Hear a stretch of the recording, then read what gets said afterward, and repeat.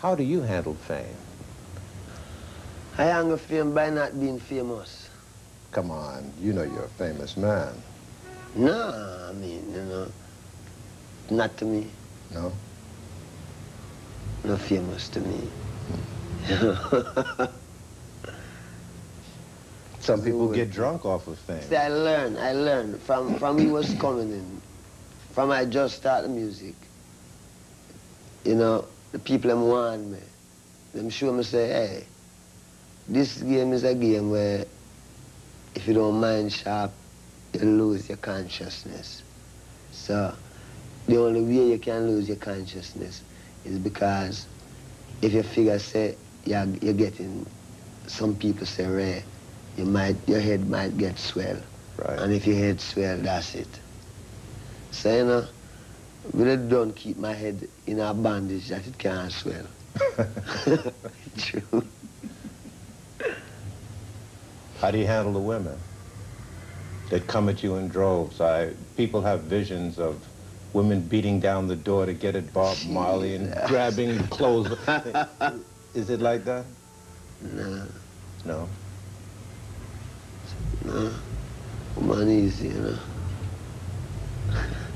Is it difficult, though, to keep your balance and not, you know, get to feeling that you're more important than you really are when so many people are after you all the time for different things? No, you see, I don't think, I never really check myself, you know, I know I am benefit to the people, you know. That's the only consciousness I have on myself, that I can be beneficial to a people, you know. And I don't know anything else. I don't know that. What do you think it is that has made Bob Marley such a big name? I think, you know, maybe it's just what Bob Marley stands for. What is that? The truth.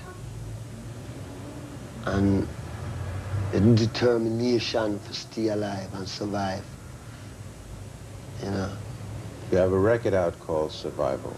Yeah. That was last year. Yeah.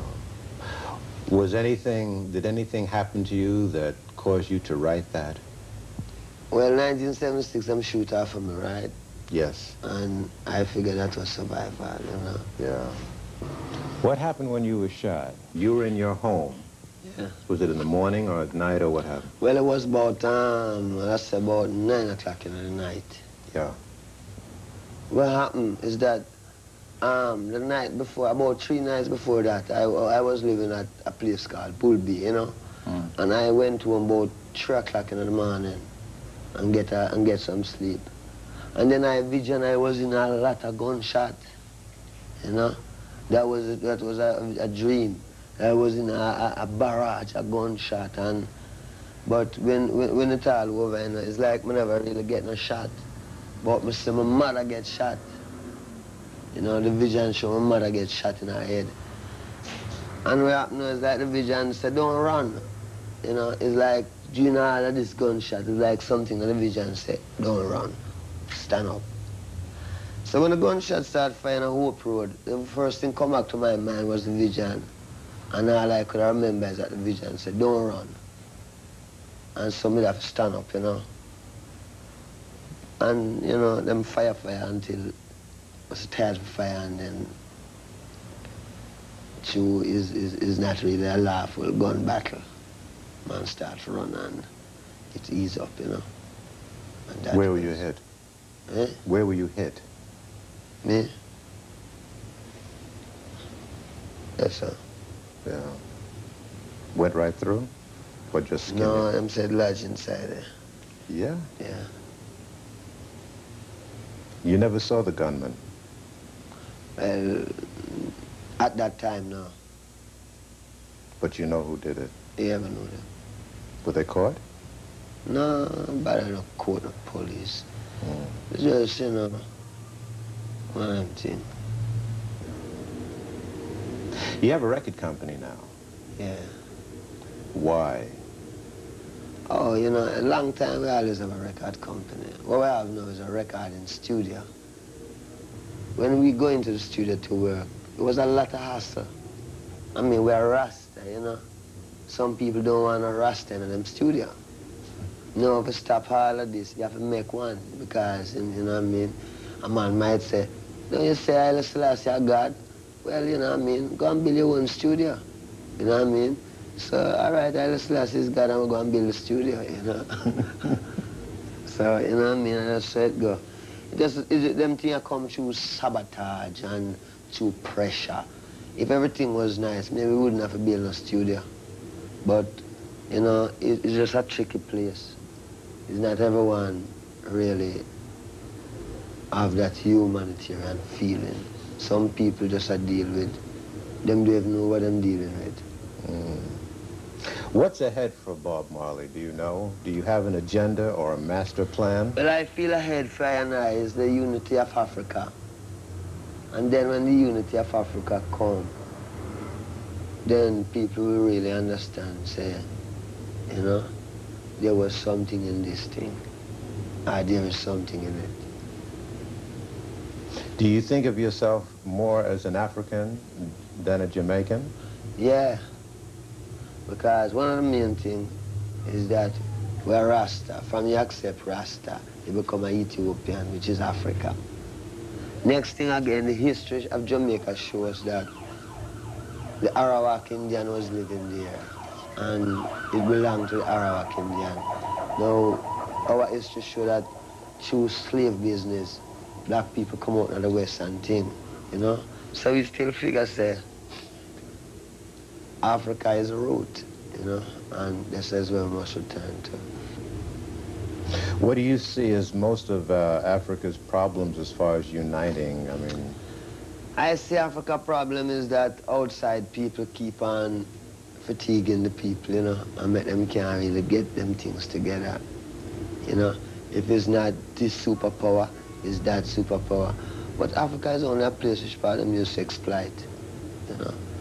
Nobody no really. Africa's so rich that it become a man who's going to Africa, steal out what he wants to steal and carry back in a film country. And Africa stay there like, you know, well, Africa ready. Garvey used to say Africa for the Africans. Is that how you feel? Yeah, Africa for Africans, a woman abroad, you know. True. Will your home base, though, always be Jamaica? Or someday would you like to live in Africa? No, someday it's going to be in Africa. Yeah. Maybe we up in Jerusalem, you know what I mean? And then Bible land. And what do you think lies ahead for Jamaica? I think what lies ahead for Jamaica is that Jamaica is a beautiful island. The best thing Jamaica could have been is just like how Jamaica, like how England owned Jamaica. Jamaica must make some part of Africa own Jamaica. You know what I mean? And it work more nicer, I mean, you know. But if it's going to be a thing which we always going to have a war, because the only solution is either them get themselves with Nigeria or with someone, you know what I mean? But make Jamaica become some African, something to do with Africa, that Africa owns Jamaica, you know? But because the people and them whole heap ideology and philosophy where they want to come with, you know, some people want to be Marxist, some want to be this, some want to be that, and nobody don't, and plenty of people don't want to be where them is, and where them is African, and Africa have its own culture, its own people, and you know, all it needs is people who keep it down for either die out of the earth or something. What is your feeling about the condition of black people here in the United States? I feel like black people should develop themselves, you know, not to several then just developing up yourself having a prejudice thing to it. It's just that we are people with our own history and culture. We can educate ourselves. I mean, we are the first creators. So we have to really, everything when you see on this earth here, is a black man make it. And I'm saying that the white man don't make some, but all wisdom come from the black man. You know, a lot of young viewers look up to you and are going to want to hang on every word and every syllable. Do you have a message for young people? Well, you know, the whole thing again is to really check out the truth of Rasta and don't make like follyism. Don't make you check it out. And don't get too busy that you can't check out the truth. Because the truth is there. And Africa awaits its creators. And we know that the people in the West, headwise, it's them ready, you know. It's them have to learn, come learn. What them learning in the West, them have to carry it home to them people, make it be a benefit to the people. Because, I mean, how long must the black people suffer? And these are people, you know? And then we have our own culture, we have everything. We don't shatter anything. We have everything. Plus we have a land that no one is living there. And we must go home to it. And when you go home, you can build all of these big buildings if you want. I mean, if you miss a city, build a city. You know what I mean? If you want a car, you can get a car. I mean, I don't see the big thing. One time America was, you know what I mean, maybe used to have lots of all what I call it, all sort of thing I walk through. Africa is a peaceful place. Then we want to fool black people, but it's a jungle and blah, blah, boom, boom. Where have you been in Africa besides Ethiopia? Zimbabwe. Oh, yeah? Yeah. Gabon. How did Zimbabwe strike you? Well, you know, Zimbabwe nice, man. Zimbabwe really nice. I mean, you know, it's like a paradise in a place. You know, when you go in and see it. Beautiful. How did the people react to you? People's great. Yeah. People good. You know, them places when you go and you see how the people, how the land set up, you see people living. You see a man having a mouse on a nice piece. And then the whole thing about it, the climate, you can go out all the while. You know what I mean? The climate nice outside. Yeah. If you want to look on a few lions and things, you can walk and go. And if you want to see some things that man never make, but it look like somebody make it, that's all Zimbabwe too. Because I go in a place and I see some stone farm, where I know it's not no man make it, but the weight farm, you know, is higher than something. It's really been a pleasant and informative experience talking to you, Brother Marley. Nice. I thank you for your time. I really Wish you well. Rasta.